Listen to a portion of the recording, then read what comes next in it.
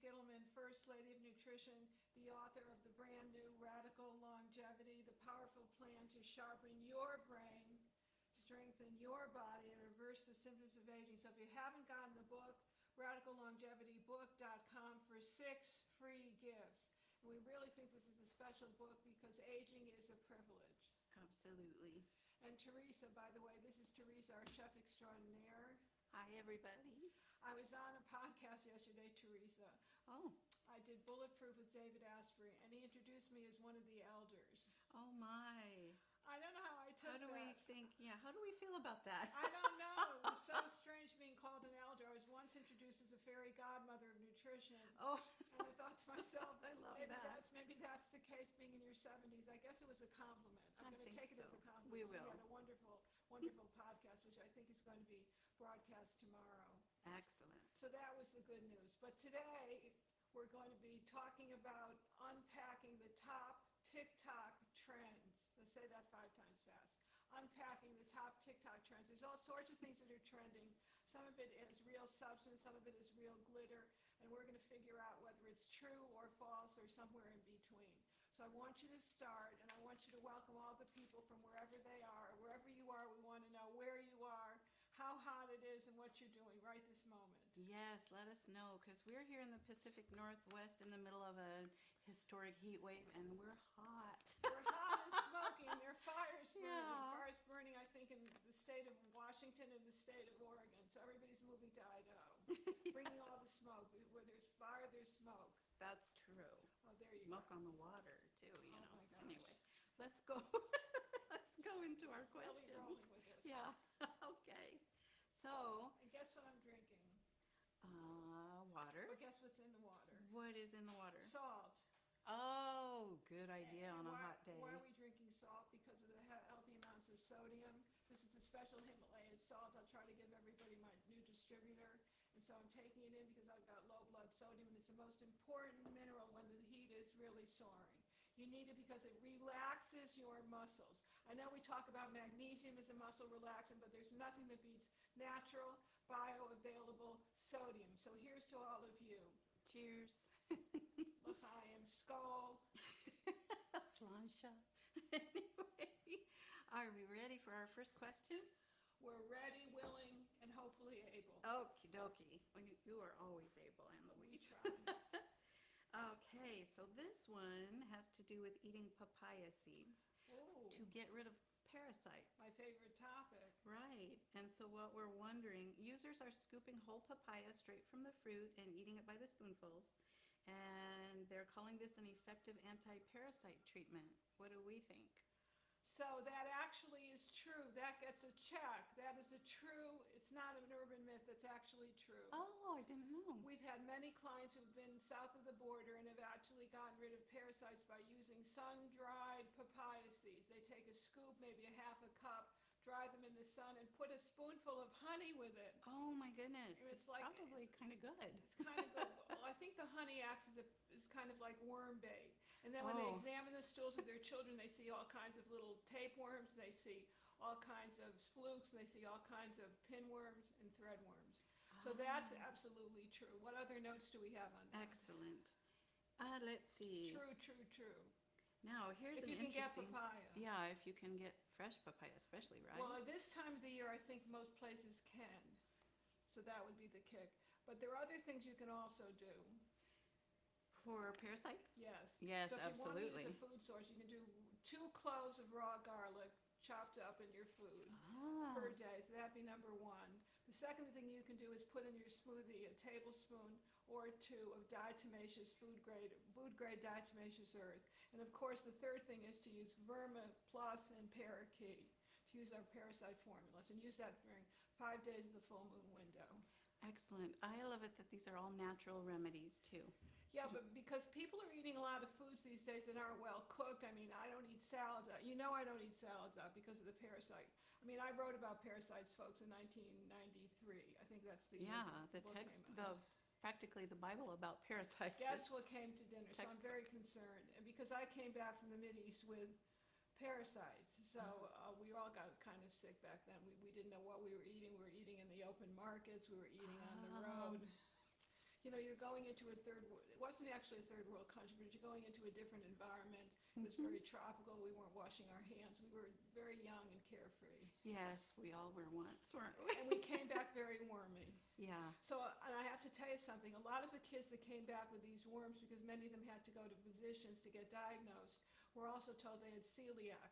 So I'm also wondering if sometimes celiac disease is kind of a second tier parasitic involvement. Mm, And to get rid of the worms, you get rid of the sensitivity in the colon. that makes sense to me. It does. Well, it surely happened with everybody else there. So the garlic is good. Use as much Yes. garlic as you can right now. The papaya seeds, if you can get it. So that's not an urban myth. That's true. The diatomaceous earth and the verma plus and the parakeet. Perfect. Any other questions? Yes. Let's see. Does dry scooping help you lose weight? And here's what they mean. Before working out, users are swallowing a dry scoop of pre-workout energy powder, usually containing large amounts of caffeine, instead of mixing the powder with a liquid as intended. So we're wondering, is this trend safe, or are there risks to this, or could it actually be effective in boosting performance? Well, I guess they're getting the caffeine straight without it being diluted. I see. And quite frankly, I would never take anything so powdery because that can affect the sinuses. You can have postnasal drip from that. You need to actually mix it with water.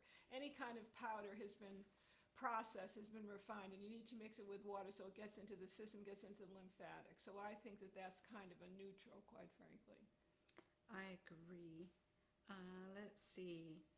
Oh, you kind of touched on this one, but this is interesting. Can garlic actually help to clear your sinuses? And the thing is that some users are cutting off the end of an entire garlic clove and putting one up each nostril for 8 to 10 minutes. I would never do that. That's too irritating to the sensitive mucosal linings. Yeah. But I would take it in food. I would take it in food. Some people even juice their garlic. Oh, yes, I've heard of that. They juice a little bit of ginger, a little piece of ginger, maybe a clove of garlic, and I would take it internally with a lot of parsley. Parsley, garlic, rosemary, and sage. Perfect. I love that combination. I do too. Or we take it in the Radical Longevity cocktail of 2 ounces of cucumber juice, because cucumber is cooling. Yes. We have to keep cool. 2 ounces of celery juice, 2 ounces of carrot juice, and 2 ounces of beet juice. And then you've got 8 ounces of juice with all these vitamins, minerals, polyphenols, nutraceuticals, and phytonutrients. And then I would juice maybe 1 to 2 cloves, depending upon your taste buds, of the garlic. That will kill anything, believe it or not. That sounds excellent. And in fact, But don't put it up your nose, because you can actually harm the mucosal linings. That answers the next question. But I will tell you what well. I do for stuffy sinuses. This is my latest find. I do the saline wash, and in it I put 1 to 2 drops of eucalyptus. Ah, much better. And it really opens up the sinus cavities. I do that. And I'm also taking, because I've had sinus problems for a while, having lived in a moldy environment for many years, not knowing. I'm also using serapeptase, which is a wonderful silkworm derivative that I take on a daily basis to break up fibrotic tissue, adhesions that I had from the fall. And it also is the best natural remedy for sinusitis. Oh, that is so good to know. So I'm taking 2-3 times a day with my salt and water. Excellent. I think you covered that one Well, pretty thanks to well. the silkworm. Yes. Amazing little creatures. Oh, do all kinds of things. Okay, this next question is,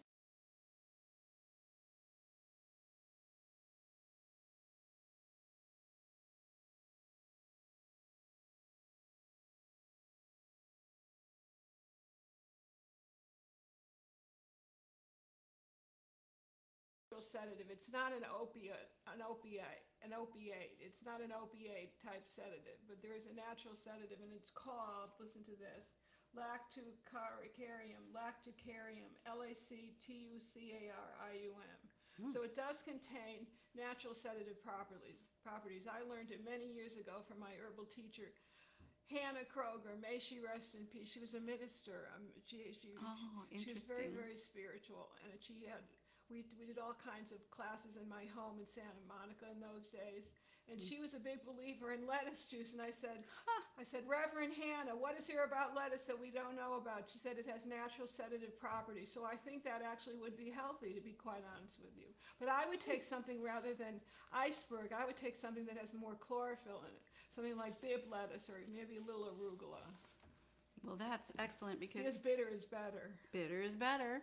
And this leads right into our next question. Oh, and I haven't really read the script. Go ahead. Or I thought it did somewhere. We did have a question about chlorophyll. Here it is. Do chlorophyll drops work? They're extremely popular right now on TikTok because allegedly they clear up your skin, remove odor from sweat, give you energy, help you lose weight, boost your immunity, even fight cancer, and help detox. What do you think? I love chlorophyll. I love chlorophyll. So this is amazing. All these trends are actually very healthy trends, the majority of them, with a little, customization here and there. So I would get some standard process. They have a fat-soluble chlorophyll. If you want to kind of take a little pin and just break the capsule, you can put it in water. I take 1 or 2 a day, or I take our liver lovin', which is a source of chlorophyll. So I take it in pill form, and I also take the standard process fat soluble. High source of magnesium. So it's very purifying for the system, good as a natural deodorant, by the way. Oh. It deodorizes the body. It really does. And you'd also take chlorophyll in a lot of the greens. I mean, if you were to juice a green, what would be the highest in chlorophyll? See if you know, Chef Teresa. You're on the spot. You're on the TikTok spot. Uh-oh. Whoa, she didn't know Highest about in this. chlorophyll. Actually, I don't know unless it would be spinach or chard or something along those lines. Parsley. Parsley. And parsley Should've juice known can that. actually get you very high. So that Oh. may or may not be a good Let's go thing make to a talk about online. Just Anyways, moving right along. Yes, moving right along, talking about experimenting in the kitchen. Which we do all the time. Which we do, yeah. Oh, well, we'll tell them about this in a minute. Okay. Well, I think you answered all the questions about chlorophyll. One question was who, if anyone, should try chlorophyll water? So anybody that has problems with their breath, bad breath, any kind of issue like that, I think should try it. Any kind of detoxification. If you've got a lot of mercury, the best thing to do is to take some of the chlorophyll to detoxify the mercury slowly but surely. And if you just want a good clean out because of the magnesium content, I think a little chlorophyll won't hurt anyone. Just get a very organic source. It's usually made from alfalfa, by the way. All right, that's great to know. Here's a fun one. Ready for a fun one? Ready for a fun one. They're calling it Profi, which Profi. is Oh, how protein cute. coffee. And is it good for you? Combines pre-made protein shake and black cold brew coffee. So you have protein and coffee. Some users add syrups or sweeteners. Others use powder instead of a pre-made shake. What do you think about this? So it sounds like they got their recipe from Radical Longevity. It sounds like our Radical Blaster. That's So just I think what I it's was excellent, thinking. taking a cup of coffee. But what do we look for in coffee for the coffee drinkers out there? Well, first of all, it really needs to be organic. Needs to be organic. That way you can be sure that it wasn't processed with formaldehyde or any other yucky stuff. Because coffee has the highest amount of pesticides of anything. So if you think you're going organic and you don't have organic coffee, you're not doing yourself any favor. And of course, it's got to be mold-free. Mold-free, organic, and also it's important. I do love a dark roast, but you taught me about using a medium roast to get all of the health benefits. So that you're not getting too many advanced glycation end products. Exactly. And it tastes the same. Listen to what our Longevity Blaster has. That's where TikTok got their info. See, TikTok is actually referencing Radical Longevity, everybody. So you better buy your book today. Be ahead of the TikTok trends, for heaven's sakes. Okay, 8 ounces of coffee from Purity Coffee, one of our resources, 1 scoop whey protein. This is Profi. Up to 1 tablespoon cacao powder, a little coconut oil, some Vitality C, sunflower lecithin, ground Ceylon cinnamon. So they're getting all their info from us. This is one of my favorite drinks. I think the And combination. you can have it cold. Yeah, you could make it cold, definitely, like a frappuccino kind of. Iced Longevity Blaster Profi. Yeah, and I love this recipe because boy, sometimes I'll take this for breakfast. And I think the combination of all the ingredients gives me energy for hours versus just a regular cup of coffee. Oh, it's wonderful, and especially with a little bit of coconut oil. Yes. I mean, there's something about that coconut oil that's so good with those ketones and so forth, and Mhm. very satisfying. Now, do we have any other questions? We do. I think we have one or two more. One more from TikTok, One and more. maybe Matt has some questions he's going to read to us. Okay, great. And Here's maybe he doesn't. well, here's one that maybe not. Maybe he'll make one or two up. Well, what do you think about trading watermelon for cucumber dipped in stevia? Oh, what a cute idea. What a clever idea. So watermelon, like cucumber, is cooling, and we need to be cooled. This is the time of the year when you can have more fruits that are raw and uncooked because they will cool you down. So watermelon is also high in sugar. For those of you that have candida or yeast concerns or mold, it's not an option, I'm sorry to say. Yeah. But the cucumber has the cooling effect without the sugar.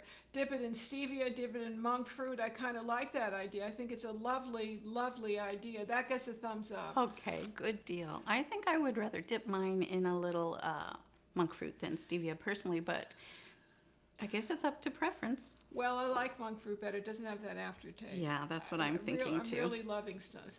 And then, or some xylitol from birch. That could work, yeah. Now, what do we have here, my dear, as we end up our TikTok review? Oh, we wanted to tell you about one of the most simple desserts we make that is so much fun. You can eat it hot or cold.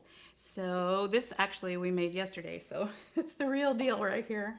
I just wanted to show you. We take 2 or 3 bags of frozen berries. And this time we used blackberries and blueberries and a few raspberries. We had a few fresh raspberries that were threw given in to there. us from our neighbor, totally organic. Yeah, they're wonderful. And so I just put it in something like this, stick it in the oven on 350 for about 30 minutes.